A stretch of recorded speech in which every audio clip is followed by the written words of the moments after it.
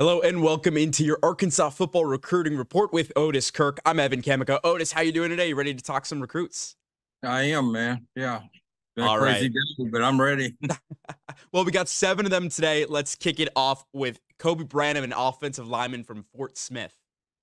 Yeah, he's going to announce his decision tomorrow morning at 10:30 on Twitter. He will commit to either Arkansas, SMU, Oklahoma State, Memphis, or Texas A&M. I think Arkansas is in great shape. 6'6", 320.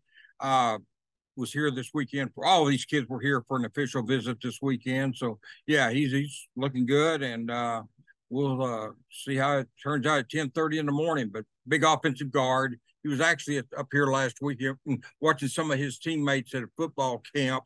Didn't participate, but yeah, he was here and enjoyed himself, and big offensive lineman.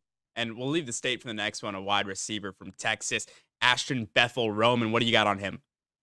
Well, his dad was a great running back. I interviewed his dad, so I mean, years ago. I don't know what that says about me, but Ashton's a 4-star with about 22 offers. From Missouri City, Ridgepoint in Texas. Going to announce on July the 4th, probably around 4 o'clock, he said. 37 catches, 892 yards, and 8 touchdowns. I actually feel pretty good about him. You put him with Courtney Crutchfield and C.J. Brown, you've got some good receivers out there, and Ashton is a very good-looking kid. But we'll see how this turns out on July the 4th. But yeah, that's one that Arkansas is definitely, I think, in pretty good shape on. He was here this week. Well, all these kids were here. I'm not going to keep saying it, but they were all here this week. I think I've already said that twice. But yeah, official visit and enjoyed it. And we'll see how it turns out. He really liked the coaching staff here. And we'll stay in Texas, a defensive linebacker, Xavier Atkins.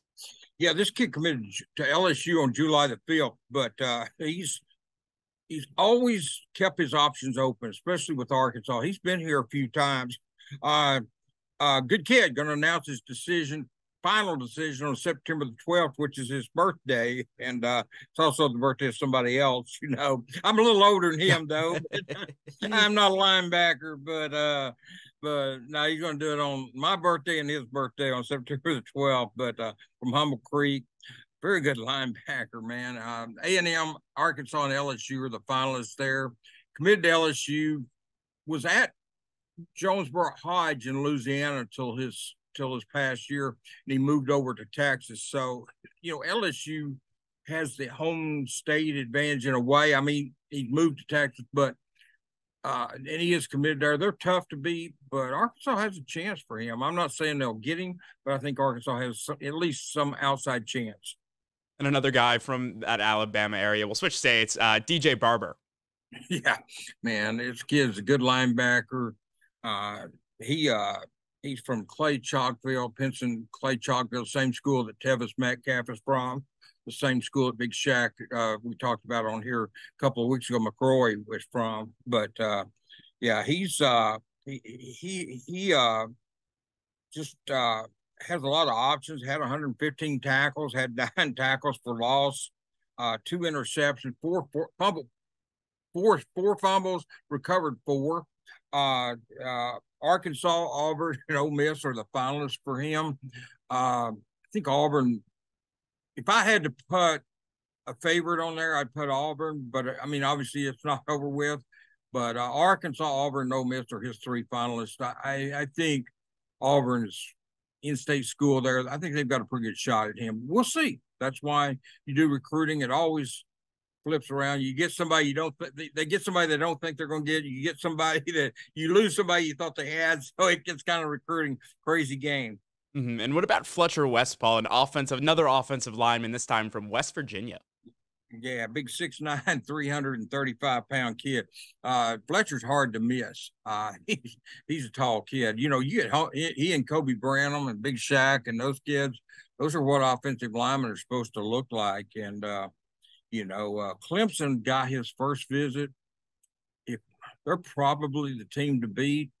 But, you got Florida and Georgia and Arkansas 39 offers.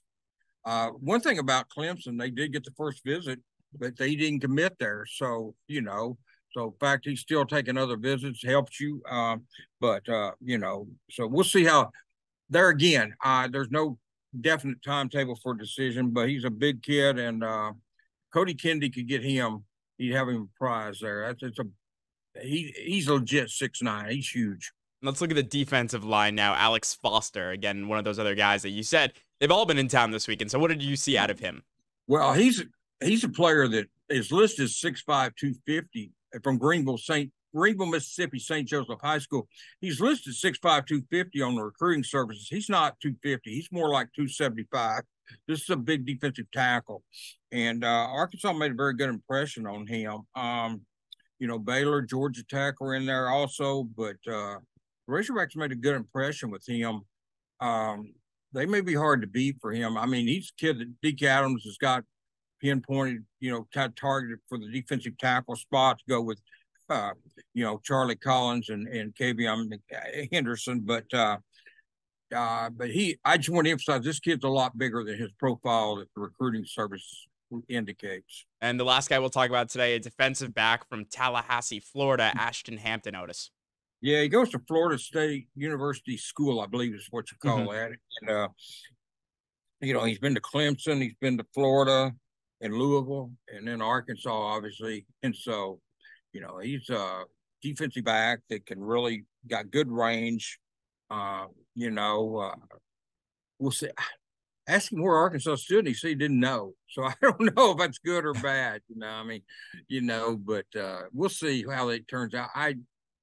He's not one that I think they will get, but he could surprise me. He's not. He's kind of one of those kids that's hard to read. There's some kids you read them and you think, yeah, I know what they're going to do, but others are harder to read. And also, I haven't been around him as much as I have a Kobe Branham or Charlie Collins, Courtney Crutchfield, some kids like that, where you've been around them, you get a pretty good feel for what they're going to do and everything else. But anyway, Arkansas got a visit out of him. They're in the top 4. Obviously, he visited, so we'll see where he lands. But there again, not a definite date on that. And should be a very interesting couple weeks to see where a lot of these recruits land. Otis, anything before we go?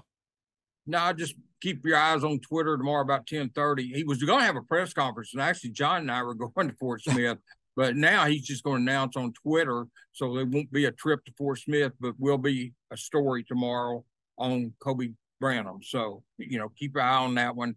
That could be the next one for the Hogs. Well, that's going to do it for your Arkansas football recruiting report. Otis, thank you so much for joining me.